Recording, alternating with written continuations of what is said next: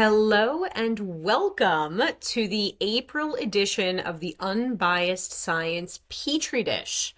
So if you're not familiar, the Petri Dish is a monthly Q&A that we open up to our paid Substack subscribers.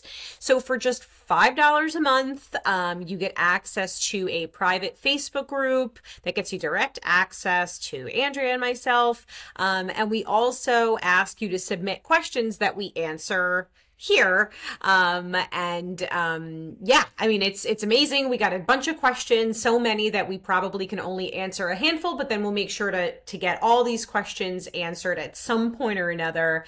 And the other really cool thing about Substack is it's sort of a nice way of saying thank you to us for, running this page and the podcast. And it helps us cover some of the overhead costs, the operational costs of, of recording, producing, disseminating the podcast and our infographics. So thank you to those who have subscribed.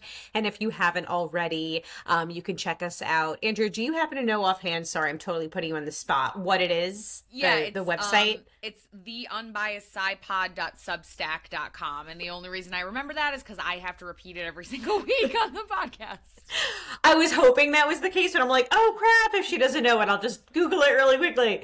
And it's also on our website and linked in our Instagram bio. So thank you.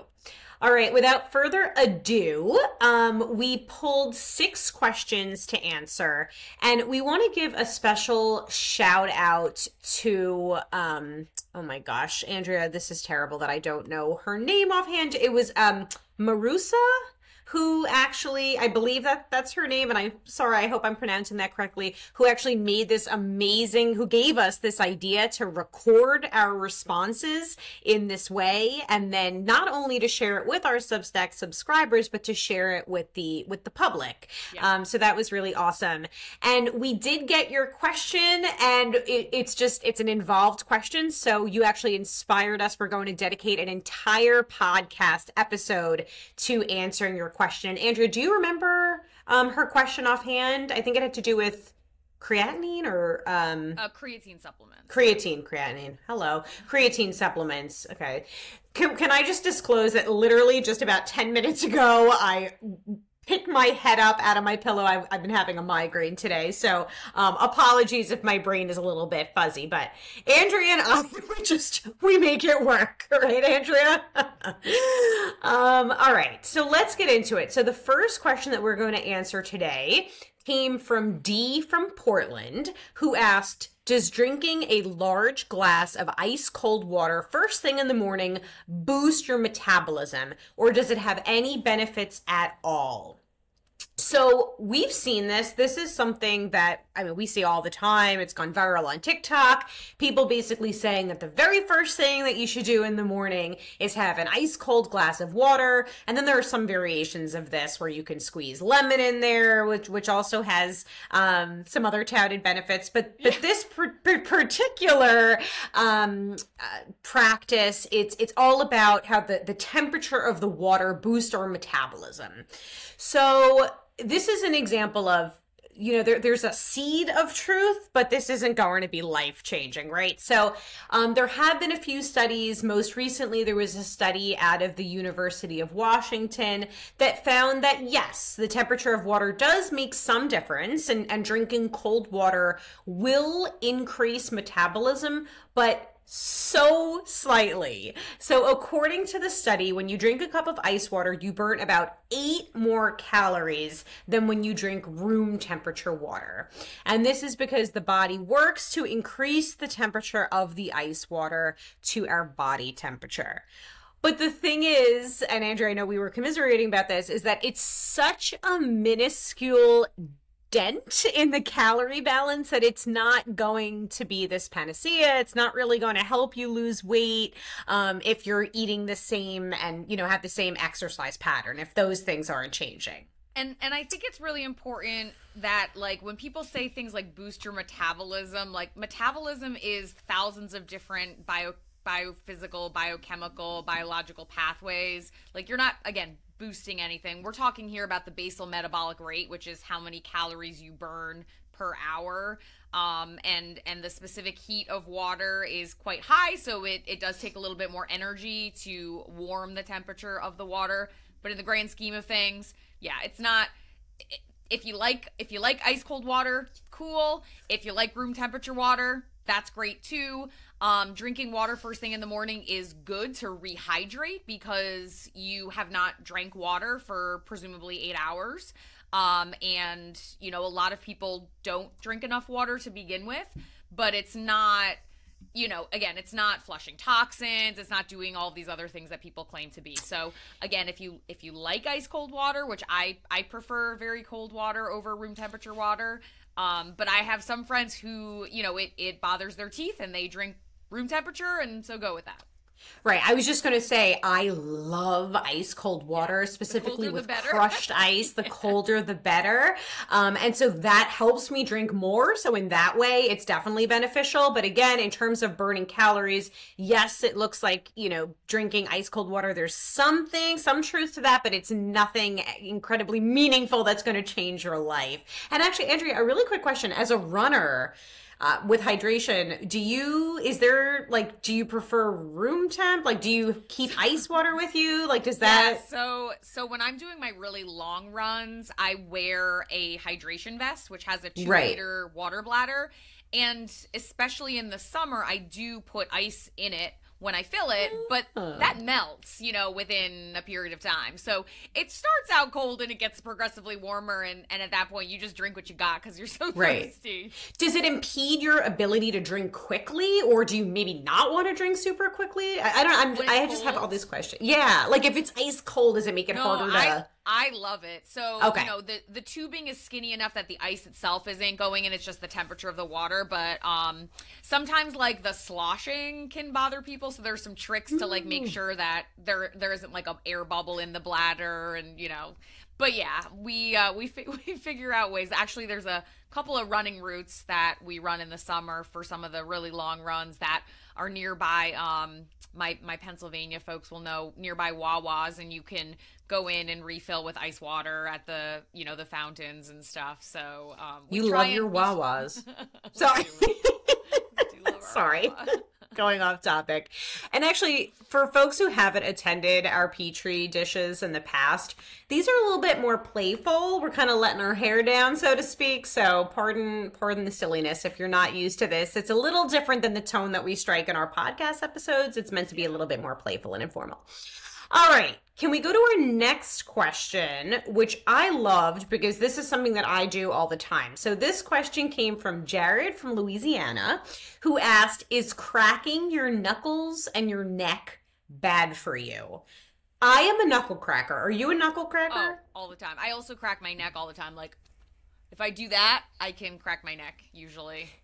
It's just multiple times a day. I have scoliosis, so like for me, it feels good temporarily. How am I just now finding out that you had scoliosis, Andrea? Yeah. I don't know if you can see, but this shoulder is like distinctly lower than this one. I mean, I would never have noticed if you didn't mention that. That's so interesting. Yeah. So we both crack our knuckles. I get such pleasure. It's sort of like yeah. And I do. Do you ever do this? The thumb? I do the thumb sometimes too, and I crack my toes after a long run. Toes are a good one. Love that. So for those who don't know, the noise of cracking or popping in our joints, it's actually nitrogen bubbles bursting in our synovial fluid. Am I saying that right? Synovial. Yes. So synovial fluid lubricates our joints, reducing friction and preserving our cartilage. And it takes about 20 minutes for the nitrogen bubbles in the synovial fluid to reform. And that's when you can crack again. And that totally checks out because I do it and then, you know, I can't crack again. I have to wait about 20 minutes. What was I going to say? So, part of the appeal of knuckle cracking could be for some people that 20-minute lull when those gas bubbles are reforming. Some people say that they feel looser during that period. Some people say that they feel like pressure has been relieved. For me, again, it's just sort of a habit I formed. I've been doing it for decades. Mine's a bit of a compulsion. And I remember when I was a little kid, because I did judo, and so you're grabbing people and you're throwing them, and finger muscles are, really important. And decades ago it was all like, oh well, cracking your knuckles is going to cause arthritis, and yes. That's what I heard too. Yeah. I mean, it's just a complete fallacy. So arthritis happens when the joint itself becomes inflamed, and that's typically because you've got this cartilage, which is connective tissue. It's like a soft material that's kind of covering the bones at each joint, and then you have the synovial fluid in between, and eventually that cartilage in certain people can wear down. Then you have bone rubbing on bone, which is leading to friction, and that can lead to inflammation and swelling, and that's what's actually causing your arthritis. But cracking your knuckles isn't damaging the cartilage, it's not damaging the synovial fluid, it's just moving the bubbles around. So it's, yeah. I mean, so it's harmless. Yeah. I mean, unless you're experiencing pain, and then that might be indicative of some other issue, but the knuckle cracking itself isn't causing arthritis or any of these problems. The caveat would be when you're talking about cracking your neck, cracking your back, things like that, because now you're dealing with your spinal column. And so as we've talked about with the chiropractic episode, there are potential, neurological harms that might be done if, a nerve gets impinged. And so, finger knuckles, probably relatively harmless. When you're talking about your neck or your back, just, exert some caution. Love that. Love that. So crack away. All right, Andrea, our next question, I don't see who it came from, but do you want to jump in? I don't know. Maybe they submitted anonymously, which is fine. Might have been. Yeah. So this person wanted to know about blood donation. So set the stage. She typically goes to donate a whole blood unit, and her husband typically goes also with her for whole blood donation, but she wasn't able to donate. She had low iron on that day, and he did a power red donation, which basically means that he's giving double the amount of red cells.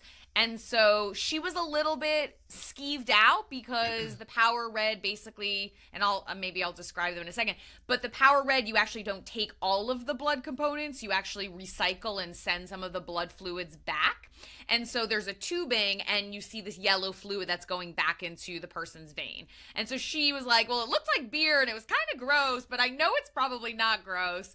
So I wanted to kind of, understand what's going on so I don't feel as uncomfortable, and I would maybe do a power red donation in the future.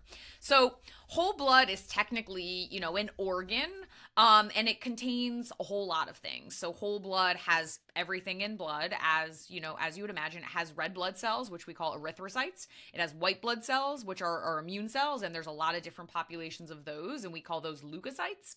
And then we have platelets, which they're not really cells, but they were derived from cells, and they're this weird nuclei-free small objects that participate in blood clotting. And then we have plasma, and plasma is the liquid component of blood. It makes up about 55% of blood volume. It doesn't have cells in it, but it is yellowish in color, so that's your beer-colored liquid, and it's filled with proteins. So a lot of different proteins, cytokines, chemokines, growth factors, all of the things that feed all the cells in blood. So when you're doing a standard donation, that's a whole blood donation, and all they're doing is they're doing an intravenous retrieval of 1 pint of whole blood. And with that, you can donate every 8 weeks. And the reason for that time difference, or that period, is because your red cells take a little bit of time to regenerate. And red blood cells transport oxygen, which also bind iron. And so sometimes after a blood donation, because you've given away a pint of blood, which is not going to be harmful, but you may feel more fatigued because now you just have fewer red blood cells for a period of time. A power red donation is basically you donate double the number or double the density of red blood cells. So what they use is they use a special machine that essentially spins the whole blood out and separates the red blood cells from the rest of the blood components. And it returns the plasma, which is that liquid colored fluid, or sorry, that yellow colored fluid, and the platelets and things like that back to your body. Now, because they're taking out double the red cells, even though they're returning most of the blood volume, you can only donate power red every 16 weeks, so twice as frequently as a whole blood donation. And then there's other types of non-standard donations. So you can do just a platelet donation. So platelets, as I mentioned, participate in blood clotting.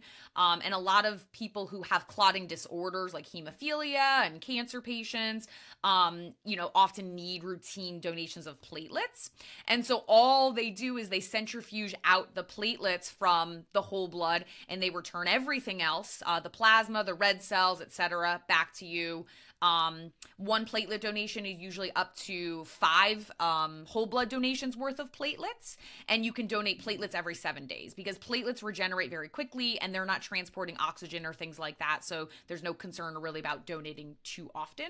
And then the last one is AB plasma. So plasma, as I mentioned, is that liquid that has proteins and most of the liquid volume of your blood. And this is someone who is AB blood type, and they can donate to anyone plasma. And this is really important because it's basically giving blood volume back. And this is really important to people who are trauma patients, people who have internal bleeding, where they're hypovolemic, meaning their blood volume is too low and their blood pressure is crashing. So this is returning fluid to their body to help stabilize them. And so you can donate plasma every 28 days. So lots of different options to donate, and it's always great. Everybody needs different types of blood donations throughout their life. And if you're able to donate, it's always a wonderful thing to do. So I have 3 things to say. One is last year, the Red Cross, they actually said there was a major shortage of blood. Yeah. Amidst COVID, people we're not going out as much and, doing these non-essential things like donate blood. Right. And so this really is a big issue. And so if you are able to, definitely go ahead. I mean, it's literally life-saving. We've done posts on blood donation and other things like organ donation, so definitely check out our searchable database. 2, Andrea, do you happen to know your blood type? Yeah, I'm O positive. So am I! I love that. What universal donor is O negative, right? O negative because they're RH negative. Right. RH negative. But O positive is still always in high demand. So you can donate to anybody who's also RH positive, which is, a large proportion of the population. And O is the universal blood type, meaning we have no antigens on our blood cells, and so it doesn't cross-react, and I do try and donate as often as I can. So love that. And third, shout out to whoever it is who submitted this question for saying beer and not just like urine or apple juice or apple cider. Like we are right there. We are on the same page. All right, next question. I think the next question has to do with poop, if I'm not mistaken. And people love poop talk. So let's get into it.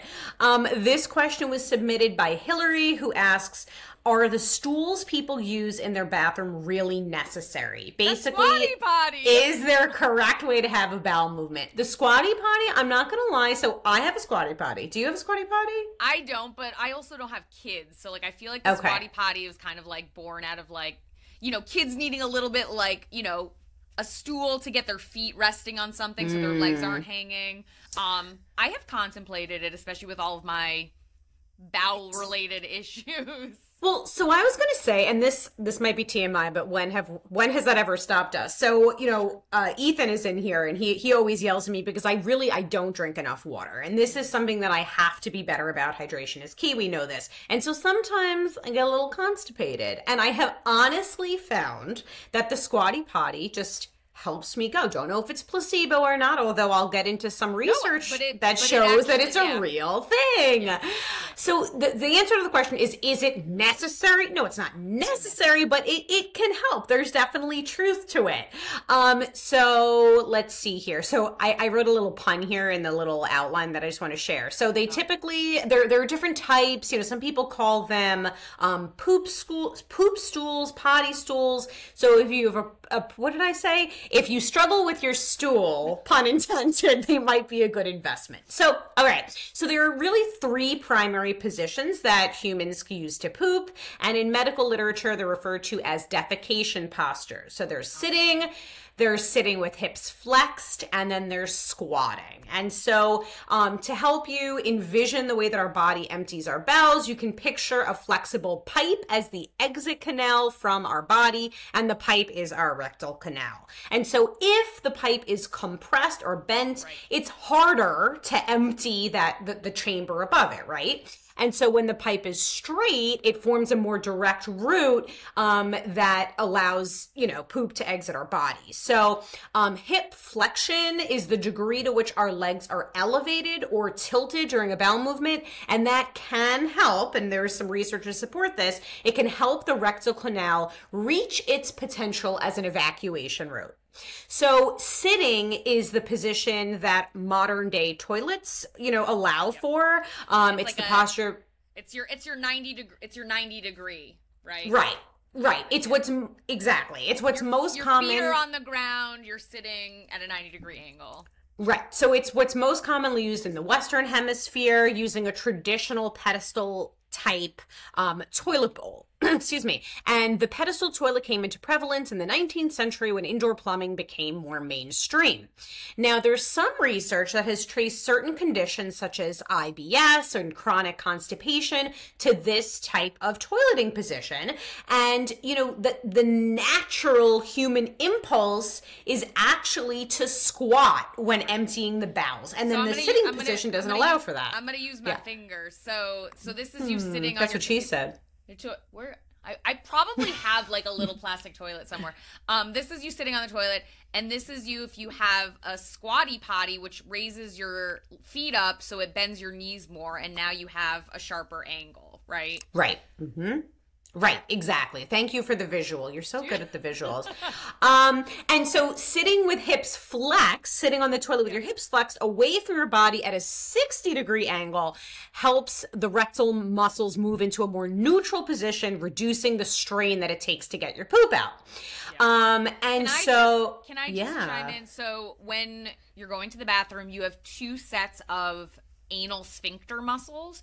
You have the ones that you physically contract, when you're going to the bathroom or when you're trying to hold in poop when you don't want to poop.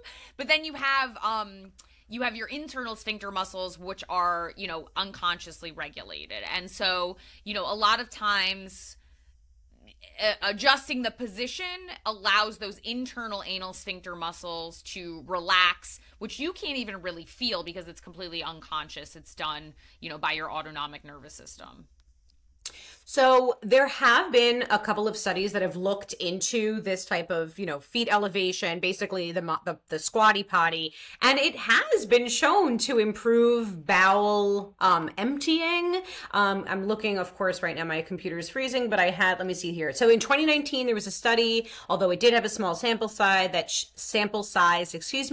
showed that a toilet modification device that elevated the hip flexors into a squatting position resulted in less straining and more complete bowel movements. Study participants also spent more time pooping when they used this type of device. And that's the other thing. Sorry, what were you going to say? I was going to say, and then you have the final extreme, which is something that we see in, Eastern countries where you have the hole in the ground toilets, where you're straight up squatting.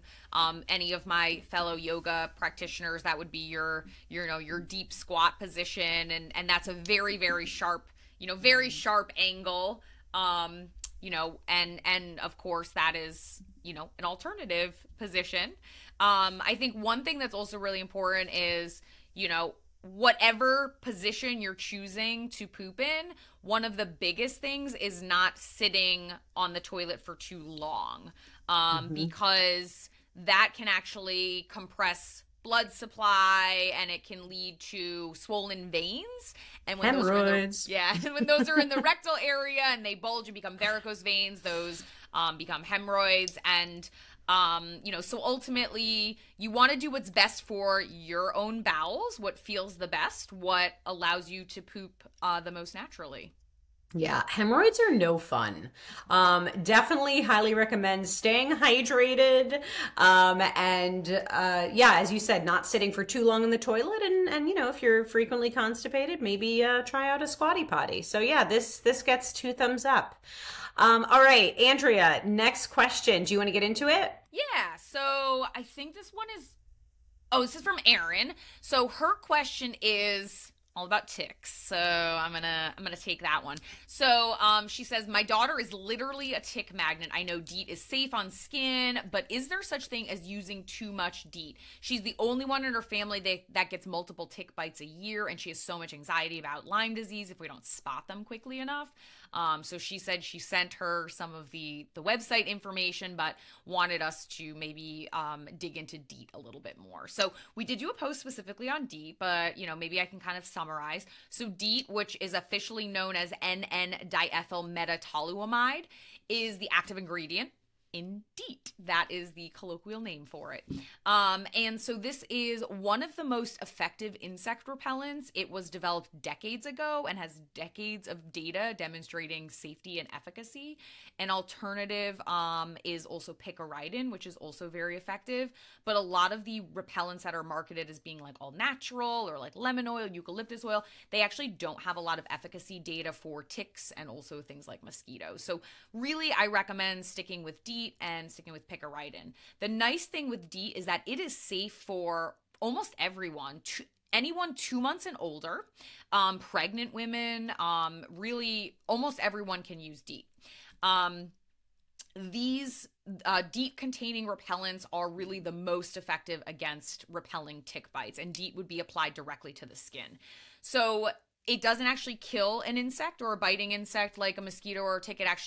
It essentially blocks the scent that we secrete, and so the insect doesn't recognize that this is an animal that it can bite and feed on. So it does wear off over a period of time. So there are DEET concentration ranges of anywhere from 4% DEET to 100% DEET. And let me tell you, when I was in South America, I was using 100% DEET because I didn't want no yellow fever or dengue or chikungunya or Zika. So, and that was for the mosquitoes, not for the ticks.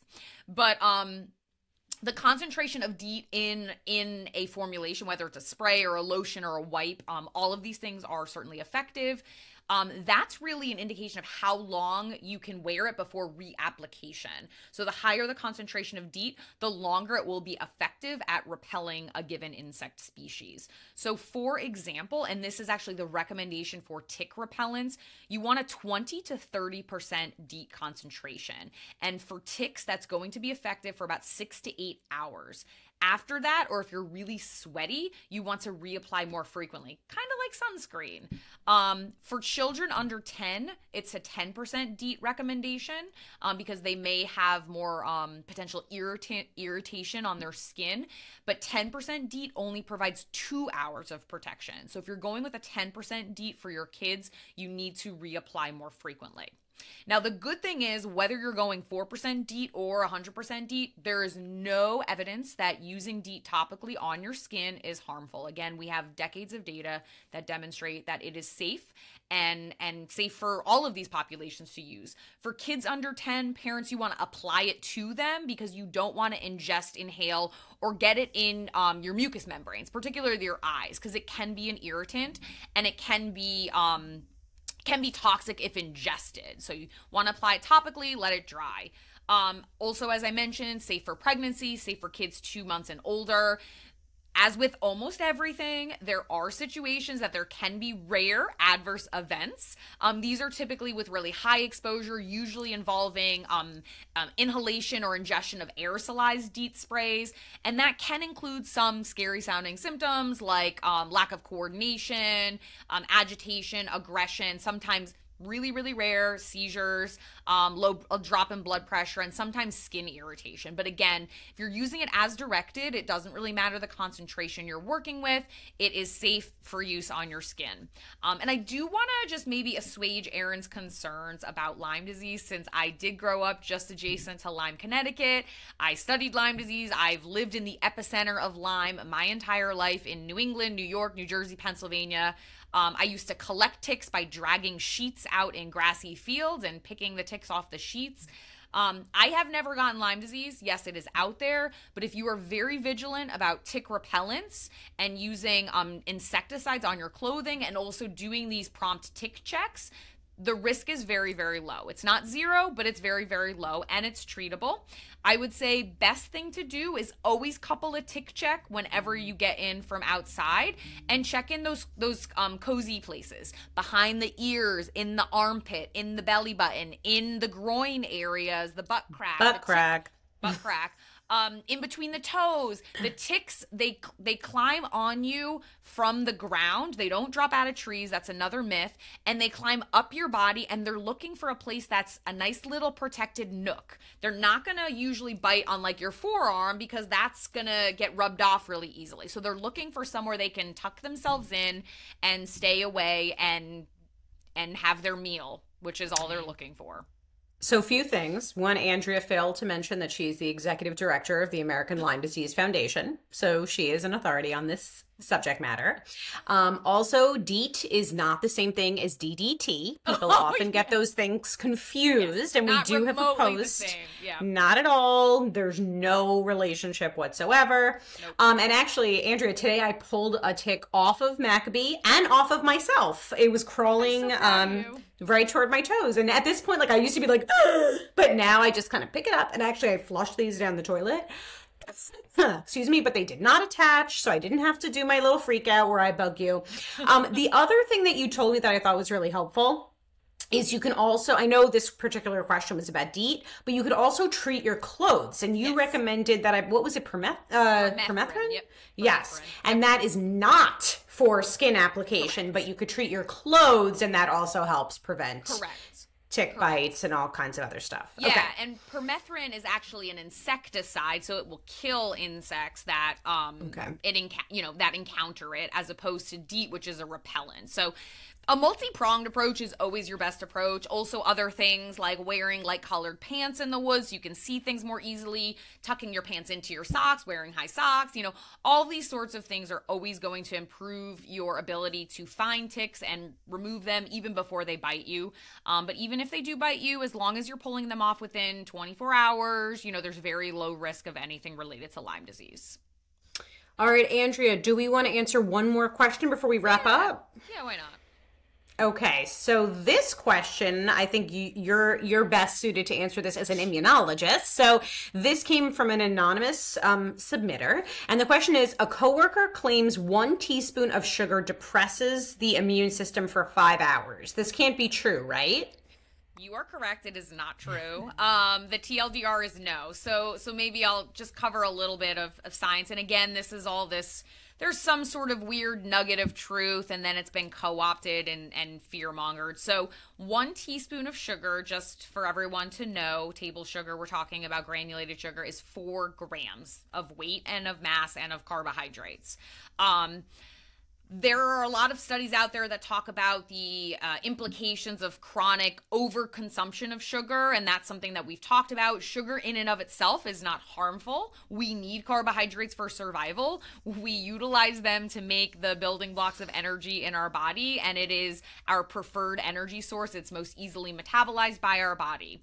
There have been some studies that have come out in certain journals. There was a nutrition study that was looking at, and they were claiming that overconsumption or excessive consumption of sugar can suppress the immune system or lead to a dampening of the reactivity of certain immune cell populations. And yeah, theoretically, this could be true, but we're talking about 75 to 100 grams of sugar, not a teaspoon of sugar, and not at a single time. We're talking about chronic overconsumption, and it has a lot less to do with suppressing the immune system, but rather leading to comorbidities and other chronic illnesses like metabolic dysregulation and type 2 diabetes and things like that, which are not solely due to sugar itself. Again, it's rather overconsumption of different things, sedentary lifestyle, etc. So we've talked a lot about how to maintain a healthy immune system, and one of the biggest things there is eating a broad and diverse diet, high in fiber, lots of plant-based proteins, lean meats,